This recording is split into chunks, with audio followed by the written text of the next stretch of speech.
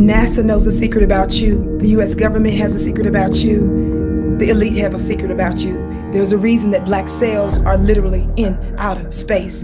Your royal DNA cellular bloodline is filled with the God particle, but it lies dormant within you.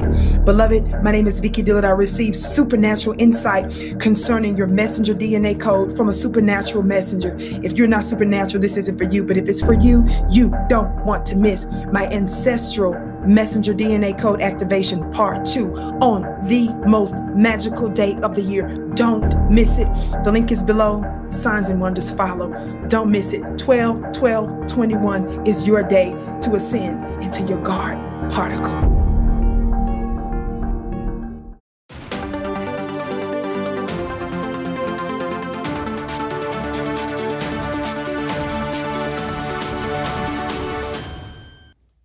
Hello my beautiful people, how you doing? My name is Olivia Nantongo. I'm a wellness and nutrition therapist, and today I want to talk to you about high blood pressure. High blood pressure, also referred to as HBP or hypertension, is when your blood pressure, in other words, the force of blood flowing through your blood vessels, is consistently high.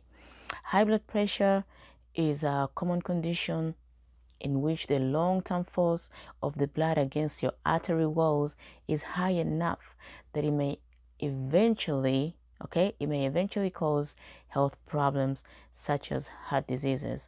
Now, hypertension is actually a serious illness and should be paid enough attention, okay? So hypertension is determined by both the amount of blood your heart pumps and the amount of resistance to the blood flow in your arteries. The more blood your heart pumps and the narrower your arteries, the higher your blood pressure will be, okay? A blood pressure reading is given in milliliters of mercury. It has two numbers. You have the high one and you have the lower one, okay? Now, when it comes to hypertension, it's quite common. According to statistics, more than 3 million US cases are reported each year only in the States. So these are high numbers we're talking about. It's of course a treatable condition by professional medical care, okay? And of course we have nature. Let's not forget about nature, okay? There are a lot of herbs that can help control it. And most people with hypertension have no signs or symptoms. Even if hypertension readings reach dangerously high levels, this is why it's called a silent killer, okay? It's known as a silent killer. A few people with hypertension may have headaches, shortness of breath, or nosebleeds, but these signs and symptoms, they aren't specific and usually don't even occur until your hypertension has reached a severely life-threatening stage. So again, the silent killer. Pay attention to your blood pressure. You will likely have your doctor have your blood pressure taken as part of your routine. So make sure whenever you have appointments, you check your blood pressure, and this can be once a year, every 6 months or so. Remember, the older you get, okay, the older you get, the higher the risk of high blood pressure. So ask your doctor for blood pressure reading every year, preferably, but of course you can do it, as often as you want and wish according to how you feel. Now, hypertension generally should be checked in both arms, okay, to determine if there's a difference, because there can be a difference, and it's important to use an appropriate size arm cuff that is holding you tight enough. So most times your doctor will likely recommend more frequent readings if you've already been diagnosed with hypertension or have other risk factors for cardiovascular diseases. Children of age 3 or older will usually have hypertension measured as part of their yearly routine or checkups. This is important because you never know. And if you don't regularly see your doctor, you may be able to get free hypertension screening at your health resource fair or other locations in your community. Let's say you're going to do some shopping. Most malls today, and even pharmacies, they have machines that you can actually use to measure your hypertension for free. So when you go shopping, make sure you check your hypertension, okay? Now, there are two types of hypertension, okay? High blood pressure has two types. The primary essential hypertension, okay? We're going to talk about the primary essential hypertension. This is for most adults. There is no indefeasible cause of high blood pressure. This type of high blood pressure, called primary essential hypertension, it tends to develop gradually over many years. So it's kind of sneaking up on you slowly, slowly, slowly, slowly. And then we have secondary hypertension. Now, some people have high blood pressure caused by underlying conditions, okay? So if you have underlying health conditions, okay, this type of high blood pressure, in other words, secondary hypertension, tends to appear suddenly and cause higher blood pressure than in case of primary hypertension. So various conditions and medications can lead to secondary hypertension, and this of course includes obstructive sleep apnea, you know, and then you have kidney diseases, adrenal gland tumors, thyroid problems. Oh, thyroid problems, we don't like them. And of course, certain defects that one is born with in blood vessels. I actually had a friend, I have a friend who suffers from that. She was born with defects in her blood vessels. And of course, certain medications such as birth control, cold remedies, decongestants, over-the-counter pain relievers, and some prescription drugs, okay? Now, drugs, illegal drugs, I will say, such as cocaine and amphetamines, they do cause hypertension as well. And of course, the risk factors of high blood pressures are many, and age is one of them. The risk of hypertension increases as you age, okay? Until about the age of 64, hypertension is more common in men, okay? Women are more likely to develop hypertension after age 65. We only get 1 year.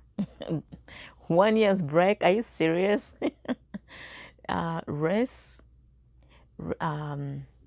Hypertension is particularly common among people of African heritage, often developing at a very, or we'll say earlier age than it does in whites. Serious complications such as stroke, heart attack, and kidney failure are also more common in people of African heritage. And you know why? Because we're not eating the food we were designed to, and we're not moving accordingly. So check your family history. If hypertension runs in your family, take care of yourself a little bit extra. Show yourself some love. Being overweight or obese, the more you weigh, the more blood you need to supply oxygen and nutrients to your tissues. Common sense, guys. As the amount of blood flow through your blood vessels increase, so does the pressure on your artery walls. So avoid gaining weight, okay? Not being physically active is an issue. People who are inactive tend to have higher heart rates. The higher your heart rate, the harder your heart must work with each contraction, and the stronger the force on your arteries. So lack of physical activity also increases the risk of being overweight. You know, you gotta be mobile. Okay. Tobacco use. Not only that smoking or chewing tobacco immediately raise your blood pressure temporarily, but the chemicals in tobacco can damage the lining of your artery walls.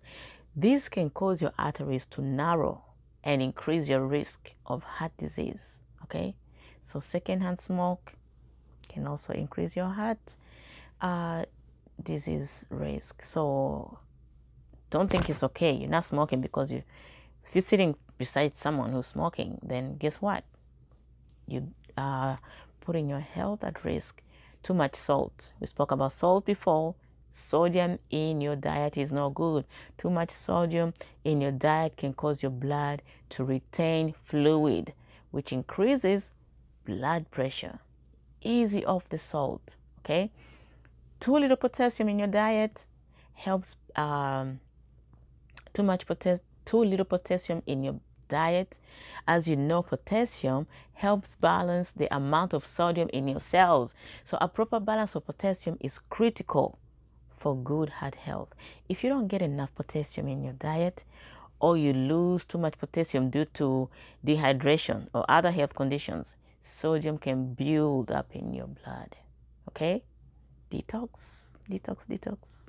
Okay, drinking too much alcohol over time, heavy drinking will damage your heart. Okay, having more than 1 drink a day for women and more than 2 drinks a day for men may affect your hypertension. Okay, so if you drink alcohol, do so in moderation. So for healthy adults, that means up to 1 drink a day for women and 2 drinks a day for men. I don't know who decided. Of course, this should be in considering to the size of the person too. So 1 drink equals to 12 ounces of beer, let's say. Okay, 5 ounces of wine or 1.5 ounces of 80 proof liquor. So moderation again, moderation. Stress, high levels of stress can lead to temporary increase of hypertension. Stress-related habits such as, guys, eating more, using tobacco, or drinking alcohol can lead to hypertension. I don't know how people eat more when they're stressed. I don't know. Anyway, certain chronic disease, certain chronic conditions also increase hypertension, and of course, this includes kidney diseases, as I said before, diabetes, sleep apnea, and sometimes pregnancy contributes to hypertension as well. Okay, although hypertension is more common in adults, children may be at risk too.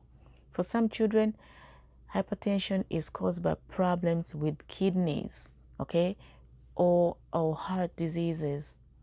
Of course, this has to do with obese again. Think about what you're feeding your kids. But for a growing number of kids, poor lifestyle habits such as unhealthy diet and lack of exercise is the main contribution to hypertension. So the fatter, the more obese your child is, the more risk. Why do that to your child? And hypertension can complicate so much. The excessive pressure on your artery walls caused by hypertension can damage your blood vessels as well as your organs. The higher your blood pressure and the longer it goes uncontrolled, okay? The higher your blood pressure and the longer it goes uncontrolled, the greater the damage. So uncontrolled hypertension can lead to complications such as heart attacks, stroke. Hypertension can cause hardening and thickening of the arteries, which can lead to an immediate heart attack, strokes again, and of course other complications, because you know what stroke is going to lead to. Aneurysm. Increased hypertension can cause your blood vessels to weaken and bulge, forming an aneurysm. If an aneurysm ruptures, it can be life-threatening. Seriously. Heart failure. Your heart can get tired of working too hard, okay? Weakened and narrow blood vessels in your kidneys. This can prevent these organs from functioning normally. You understand? So this is a serious condition. The thick and narrow or torn blood vessels in the eyes, which can result in vision loss. You understand? Then let's talk about the metabolic syndrome. Trouble with memory or understanding. Trouble with memory or understanding concept is more common in people with hypertension. Believe it or not, this happens. So you see, hypertension causes a lot of issues here. Dementia.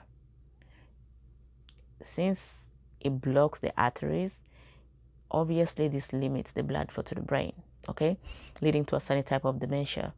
And of course, a stroke that interrupts blood flow to the brain also can cause vascular dementia. There are different types of dementia, of course. So guys, this is a serious illness. You understand? This is a serious illness and needs to be paid enough attention. And of course, do everything you can to avoid it, because this is something that can gradually sneak up on you, and bam, from nowhere, you wake up and you're suffering from this. There are many ways of helping yourself, in the early stages to control your blood pressure with herbs. Sorrel is very good to drink, which is hibiscus also, and fennel seeds are very good. Cumin seeds are very good. Clove is very good. And of course, turmeric. These are things that you can look into. I want you to do some research, know what is good for you. And once you do and it's working for you, pass on the knowledge, okay? Thank you once again. My name is Olivia. Thank you for listening. And don't forget to like, share, subscribe, of course. And I will see you next time. Love you. Colonization never ended in the white supremacist system. And as we see today, the colonization is in the mind. Now, those who have been enslaved and those who have been colonized, we're still dealing with the remnants of that through the colonization of the mind. Pick up my book, 7 Steps to Decolonize the Mind, and we will help deprogram you from the colonization that was put upon you by generations and generations of white supremacy. You can pick it up today on Amazon.com.